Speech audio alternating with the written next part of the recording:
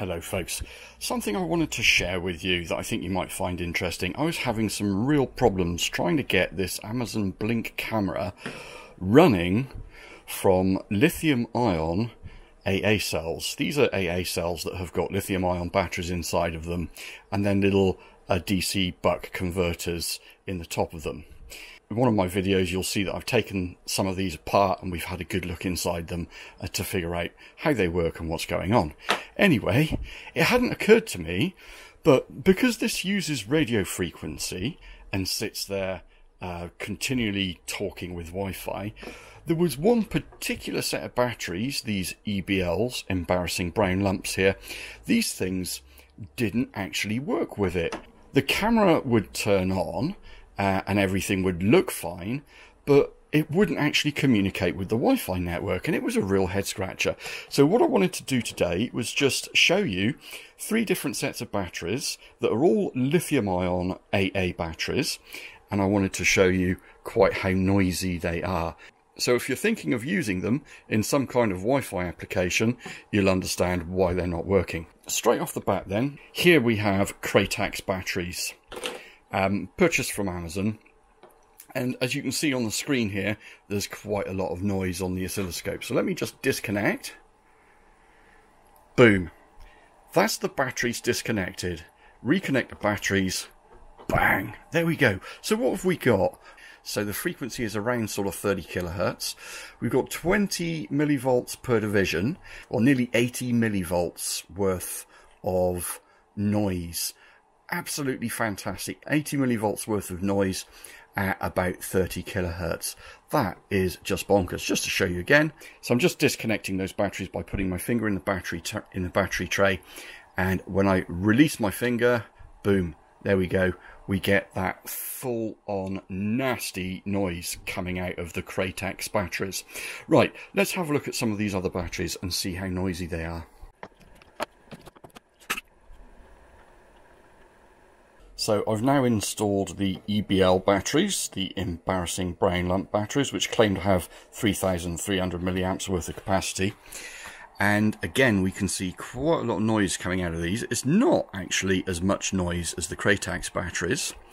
But what is really interesting is the frequency on these is much higher. So we can see we're in the realms of almost 1.7. I know it's quite an unstable waveform, but what you have to realize is there are 2 pulse width modulators running, 1 in each battery, so you get a little bit of mess there.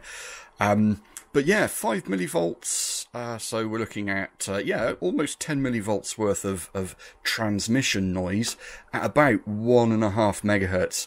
Absolutely bonkers. And again, I'll just disconnect those. I'll just prove that to you.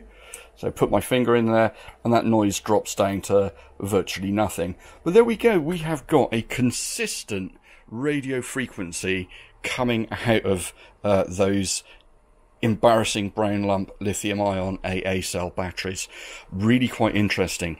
Okay, so XTAR have sent me some batteries and also a charger. Let's have a look and see how they perform.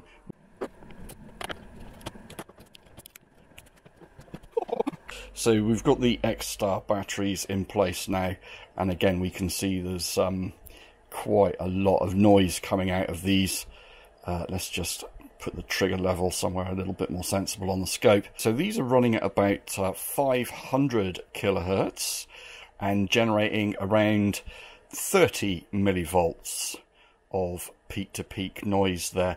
So yeah, really quite interesting. Clearly these DC buck converters are all working on slightly different frequencies, and as I said, these Kratax worked well with my Amazon Blink camera.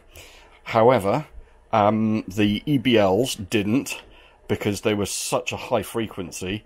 So these XTAR batteries have been running the camera fine, no problems at all. These embarrassing brown lump batteries are just too high frequency and interfere with the Wi-Fi on the camera, and the Kratax actually work quite well as well. So anyway, very interesting to see how these batteries could cause you a proper head scratchy moment if you're using something that's transmitting on higher frequencies. So they clearly can interfere with the radio signal of the Wi-Fi.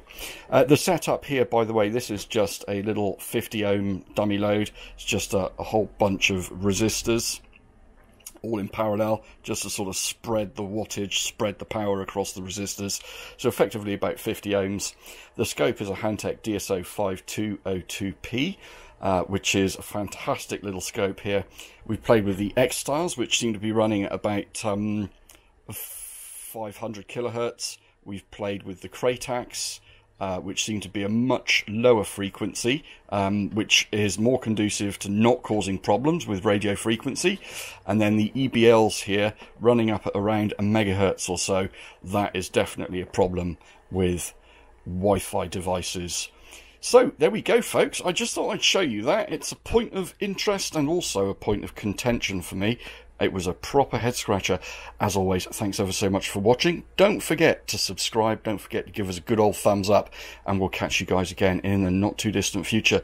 Cheers and beers, people. Have a wonderful week and weekend. Lovely sunny weather.